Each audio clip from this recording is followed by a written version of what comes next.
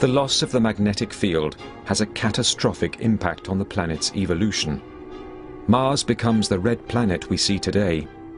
If Earth's magnetic protection continues to fade, will it suffer the same fate? If it vanishes completely, the planet might end up like Mars. How have Earth and Mars evolved differently such that Earth still has a field and Mars doesn't? Actually, the problem at the moment is more one of explaining where the energy is coming from that powers the Earth's magnetic field. To find out exactly how and where our magnetic field is generated, scientists need to explore the Earth's interior. But this isn't easy.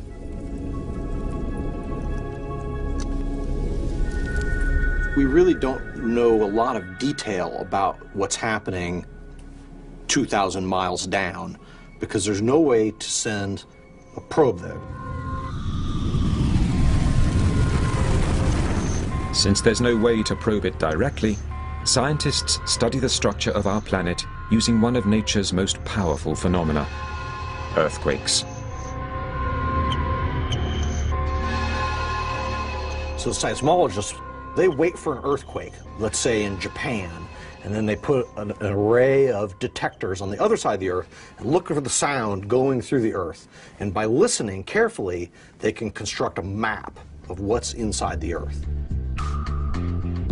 Scientists measure earthquake vibrations called seismic waves. These waves don't travel through the planet in a straight line.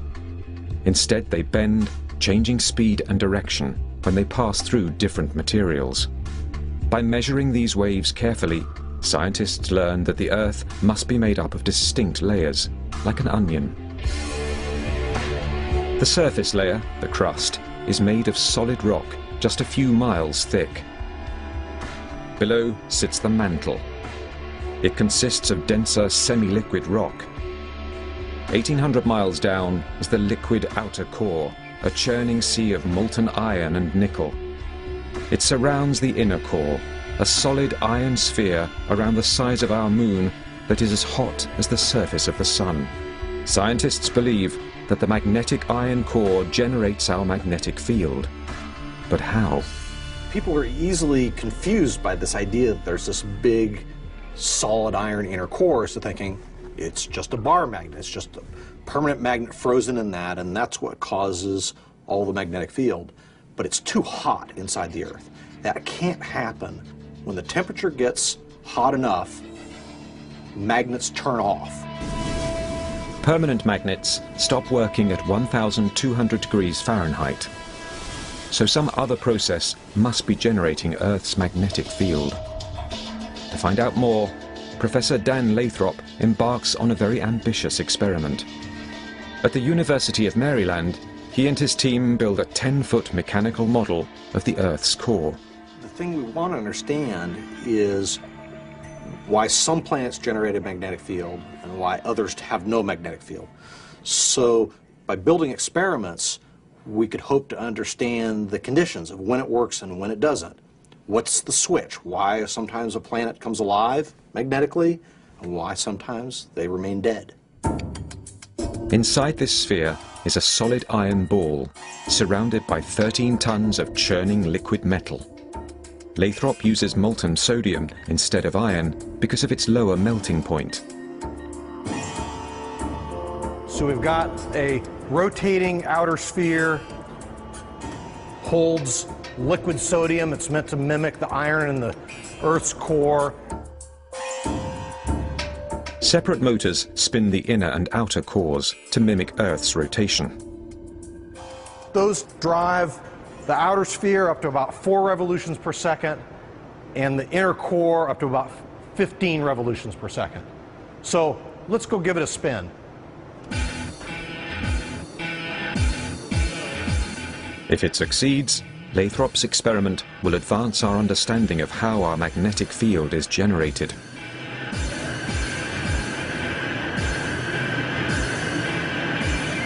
Looks good. Seeing 26 tons of rotating metal and liquid up close and the sound, really had no idea it would be like that. It's rather intense. As the vast sphere reaches maximum speed, something incredible happens. Huge lines of magnetism arc in and out of the model core. While we can't see the magnetic fields coming out of the experiment, we can measure them. We can put many different magnetic field sensors and then map out these magnetic field lines coming out, rotating, changing. It's fantastic. Interactions between the inner and outer core create what's known as a dynamo. This generates a powerful, stable and self-sustaining magnetic field.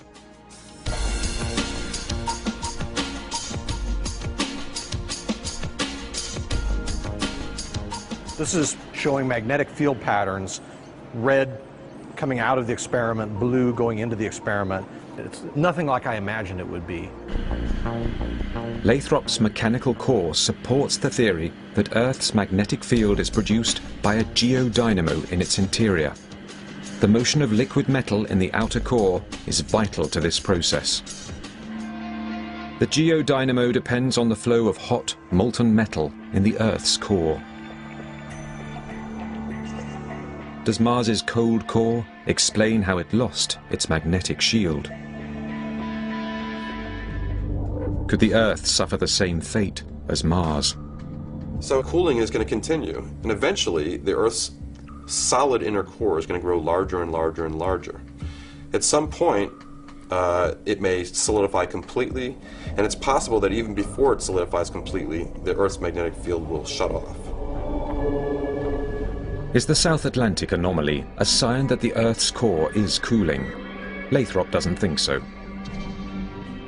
People think about the Earth's magnetic field as just being north-south, right? You have a compass, it points north. Everything's simple. But if you look carefully on maps, you notice that magnetic north and geographic north are not the same thing. Now that's in part because the magnetic pole is actually in Canada.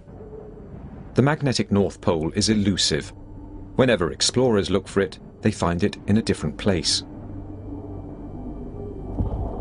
Larry Newitt, from the Geological Survey of Canada, charts the movement of the magnetic North Pole as it wanders the icy reaches of northern Canada. To determine where the magnetic pole is, we can't rely on one single observation. What I try to do is surround the estimated position of the pole, taking as many observations as possible. This wandering is symptomatic of fluctuations in the geodynamo.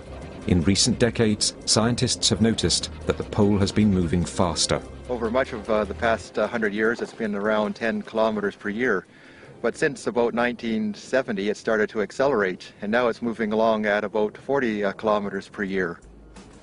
In around 50 years' time, it might reach Siberia. So does the wandering pole's acceleration have any connection with the Earth's weakening magnetic field? Professor Jeremy Bloxham is searching for an answer. He uses the records of early sailors to chart the magnetic North's movement over the past 300 years. Because of the importance of the magnetic field to navigation, people on trading ships and voyages of exploration back in the 17th century or the 18th century were making very careful, systematic measurements of the magnetic field. Bloxham feeds the historical data into a computer, which creates an impression of the Earth's magnetic history.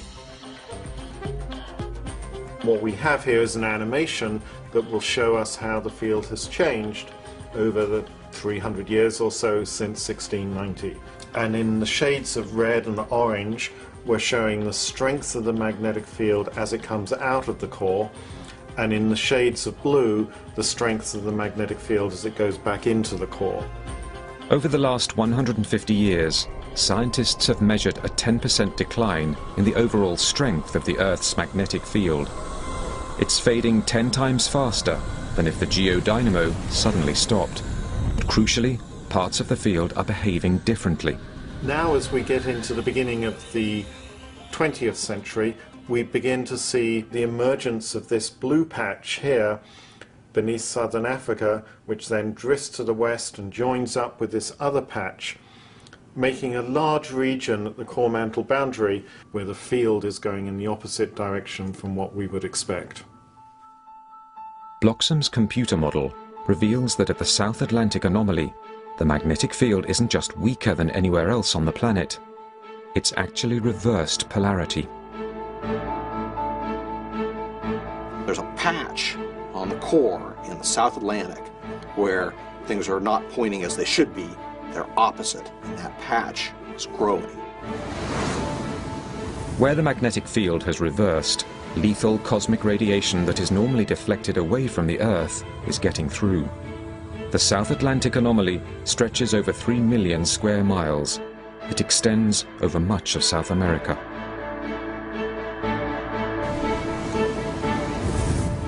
Radiation currently reaches the upper atmosphere, so it mostly affects our spacecraft and satellites. But if the anomaly continues to grow at the present rate, one day it will reach us.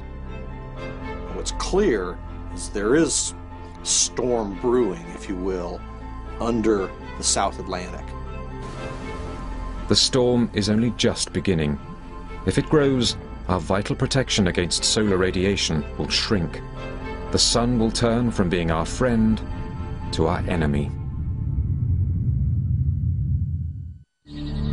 If our magnetosphere disappeared, high-energy solar radiation would gradually strip our planet of its atmosphere, water, and life.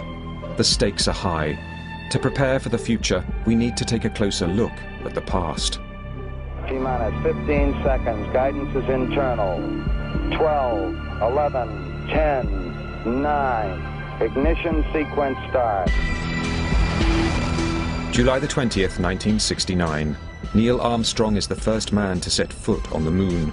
It's one of mankind's greatest achievements. The Eagle has landed. Roger, Tranquility. We copy you on the ground.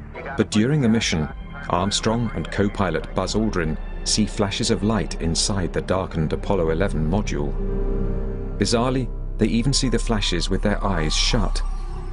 When they return to Earth, they report what they saw. NASA scientists are mystified. 6 years later, they come to believe these light flashes are the result of high-energy, heavy cosmic rays penetrating the spacecraft and the crew members' eyes. There's protons, electrons, just very, very high-energy, ripped-apart atoms spraying out from the sun. In terms of manned space travel, if you're outside the magnetosphere in a big solar storm, large amounts of radiation passing through your body, dire health consequences. These particles can become trapped inside a region of the magnetosphere known as the Van Allen belt.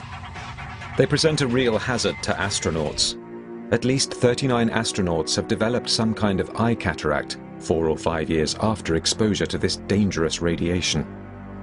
As our protective magnetic field weakens, the risk to life increases.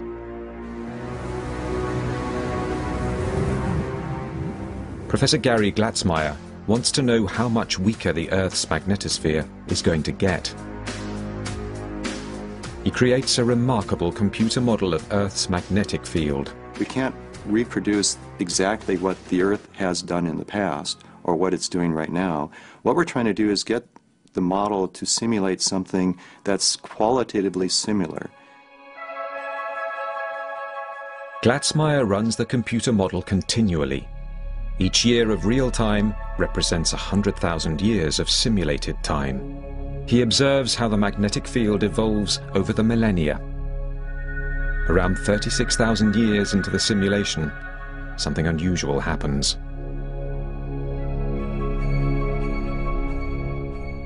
After being away for a couple of weeks, I came back and looked at the results and then realized that it had reversed, and it was exciting.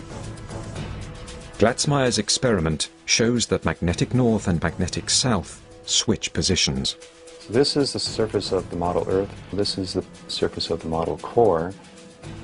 The field is directed inwards here and outwards there. The field is much more complicated on the top of the core. Now the reversal is occurring.